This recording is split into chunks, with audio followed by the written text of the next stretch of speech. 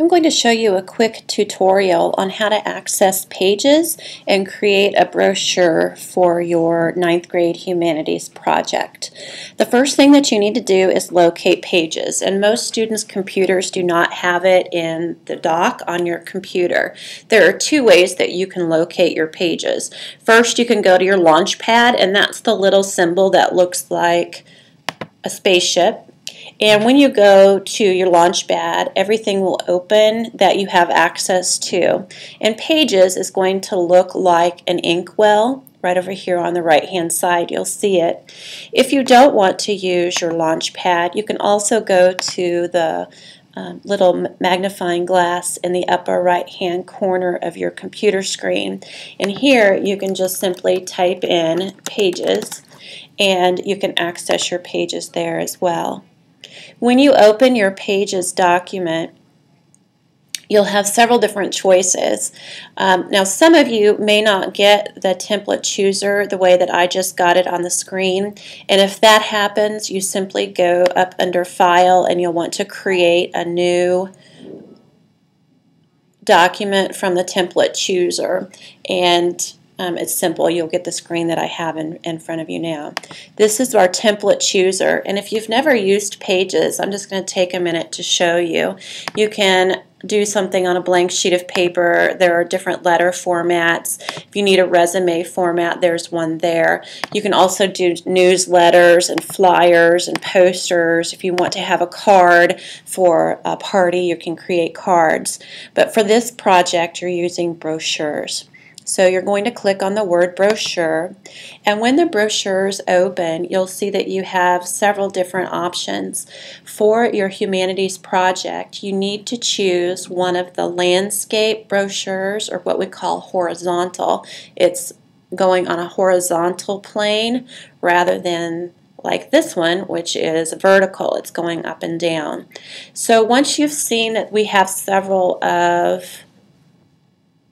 the brochures that are either landscape or what we call horizontal, then you'll see that there are several that have 3 columns. If you'll look at this one, as soon as it opens, it has 3 different columns that you can put information in. These typically work the best for the project that you're working on, so I'm actually going to use this one as my example. The wonderful thing about Pages is once you have chosen the template that you're going to use, it's super simple to add information. All you need to do is decide where you want your information to go, what information you want to put on here, and then you start typing away. What you're going to see is on this side we have one column, but there are 2 different colors. The first one is sort of like a heading or a subheading, and so let's say you're writing about Japan, and at this point you want to put in Japan culture. It's going to keep the text in black, and it's going to keep it in the same font that was there. Now, if you don't like the font, you want to change it, or you want to change the size, you simply highlight it, and you'll see up here that you can change the font type. You can make it bold, or you can make it something different. You can also change the size if you want to do that, and you can also change the color. Here's what I'm going to tell you about colors, though. Unless your teachers are printing this on a color printer, this will be black and white if you print it. So at this point, make sure that you know if you're printing in color or black and white. That's going to make a difference in how this will ultimately look. If you're just leaving it in color and attaching it to an email to your teachers, then I would worry about the color, what it's going to look like. If they're going to print it for you, then you want to make sure that it's going to print in such a way that the black and white appears properly on the page. So you can change the color, so you can play with that. But then, once you've decided on, let's say, the subheading, then all you do is you highlight the next section and you start typing.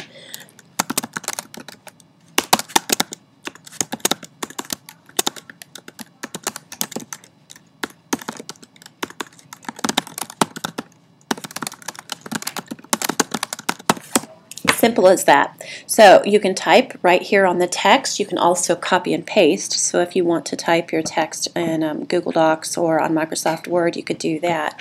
If you found that you didn't have enough room for your information, again, you just highlight it and you can go back and change the font so everything fits on the screen. Now over here, for example, you'll see that the font is really small. It's actually an 8 font.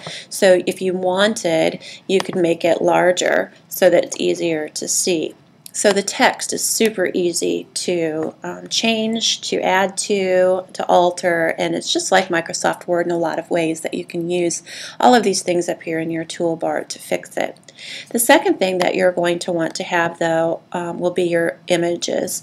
And again, images are super easy to use on pages, and I'm just going to give you an example of a couple of them and a couple of the problems you might want to run into or you'll run into as well. First thing, we're going to go to Google. We're going to go to Google Images. When we're on Google Images, we're just going to type in the country or whatever it is that you're looking for. So at this point, I just want to do Japan. And I want to find something that's going to go right here in this little picture.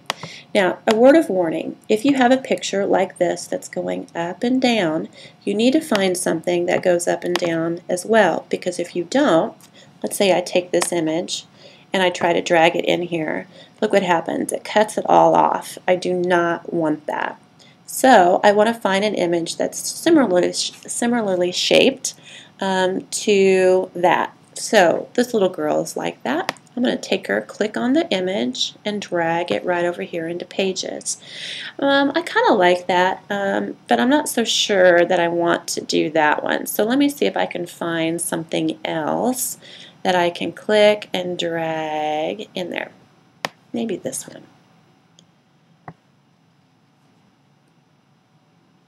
This one. Oh, that one won't go. There's something odd with that picture. Well, let me try another one. And that one won't go either. See what happened with this picture? I clicked on it and dragged it right over here, just like I did of the one of the little girl, but it didn't go. All I get are these little images, and that sometimes will happen. If it happens to you, you simply go back to your Google image, and we're going to try this a different way. You're going to hover over the image, and on your computer we have to do a right click. If you've never done a right click, it's simply hold the control button. It's down by your space bar. If you hold your control button and then click on your mouse, hovering over this, you'll get the option to open the link, to copy the image, to view the image. We're going to copy the image. And by copying it, that may allow me to put it over here. We're going to see. If it doesn't, there's another way that we have to do this. So when I come back over here, I'm going to click where I want the image to go. And again, I'm going to right click. Right click means that I hold down the control button and then I click on my mouse. This gives me the option to go ahead and try to paste the image that I just copied from Google. And when I paste it, it works. Some of your images may not copy and paste, or you may not be able to simply drag them over onto your pages. If you can't drag it, and if you can't copy and paste it, it is likely a copyrighted picture that you will not be able to use. So in that case, you'll want to go find another picture that you can either click and drag, or that you can right click on and copy it and then paste it into your document. Now, I want to show you something. So let's say I really want to use this image and I don't want to use this over here. I can go ahead and erase what was already created for me as far as the format goes. And I can change that format. Get rid of this. I can change that format just by erasing everything that's there. And then I can add in whatever images I want in any fashion that I want. So let's say rather than having that one big image that was there, I want to have two smaller ones. And if that's the case, I'll copy this. Again, by copying, I could control and click on my mouse. And then I can come over here and I can just click and drag whatever I want into that space.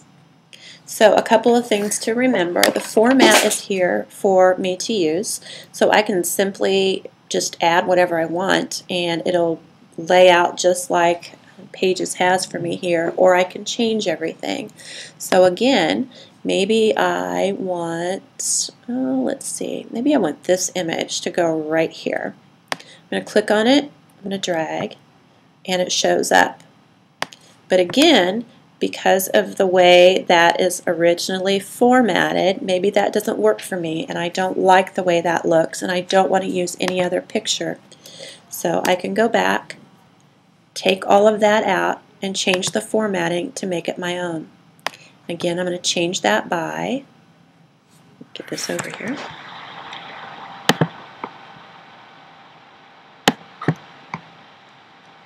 Looking at my picture and going, I really want this one. Click it, drag it, and then I can make it the format that I want. So a lot of different choices, but it's super easy to use. First thing you remember, the format is going to stay the same unless you want to alter it. In order to alter it, all you do is click on whatever it is that you want to change. You can delete it or you can type right over the top of it. So I typed right over the top of it. But if I don't like what's there, I just highlight it and remove it and it's gone. If you want to bring it back, you just go to your undo.